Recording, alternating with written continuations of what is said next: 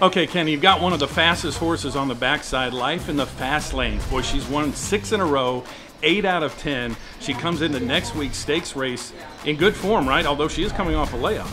Yeah, she come off a layoff. We did a little operation on her. It wasn't nothing real bad, something we just had to get cleaned up and gave her a little time off. But you know, her regular rider is not riding. He got hurt up there in Houston, so David Alvarez. Yes, yes, David got hurt, so we just have to, you know, just play it by ear and just hope that you know, she gets to do what we asked her to do. But she's a good filly, and I kind of feel it's going to be all right. Yeah. How was she doing since the surgery? She's been doing good, training real good.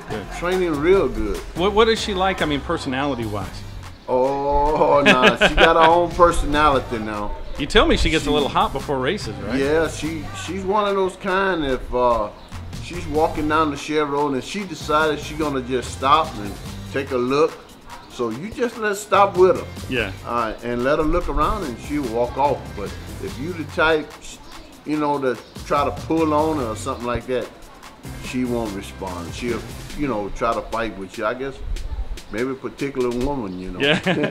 Well, you know, you said David got hurt. Antonio Alberto's going to ride her next week, and he's ridden for you some in the past, but not on her. What kind of instructions will you give him? Just stay calm? Well, yeah, that's the main thing. Just stay calm. Just stay, you know, kind of focused on her. And he you know, he got on a couple of times. So, in the mornings, yeah. And so he getting a little feel of her. And tomorrow, I plan to let him get back on her and just kind of get another feel of her. So that'd be up to the big race. Yeah. Now that's next Tuesday, and you know, it's one of the first stakes races of the season. It's at 350. Are you concerned about the distance? Because she was doing 400. Didn't she set a track record at Evangel? Yes, going 400. Right. But you know, 350. Well, we got to start somewhere. So right. First of the year, and she's one of those type. If she does everything right, stand there and look down the racetrack, she gonna try. She will try. Yeah. Now we talked earlier about owners and dealing with them. She's got a couple of neat owners, doesn't she? Oh, she has some real good owners. Yeah. Real good owners. They, you know, they dedicated to the racing, and they the type that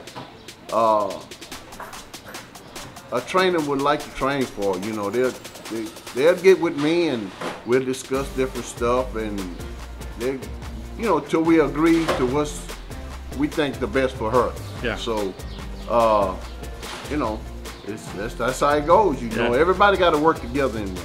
Yeah, Jason and Michael, right? And they do a lot of homework when they buy the babies. They had a big horse a few years ago here, didn't they? Yes. So,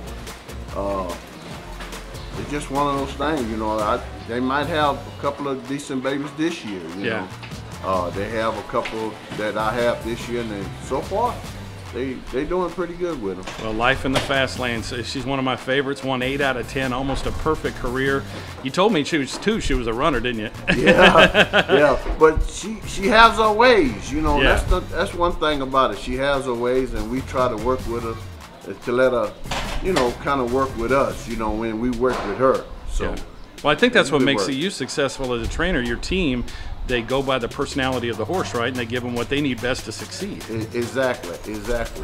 You know, a lot of times, you know, we do stuff like that, try to work with the horse, and, you know, like all of them got different personalities. So, like you say, we trying to work with their personality to fit with the things that we do. So it usually works out. Well, it definitely worked out this time, and we're going to be watching Life in the Fast Lanes next Tuesday in stakes activity here at Delta. Good luck on the meet, and good luck with her. She's had a tremendous career.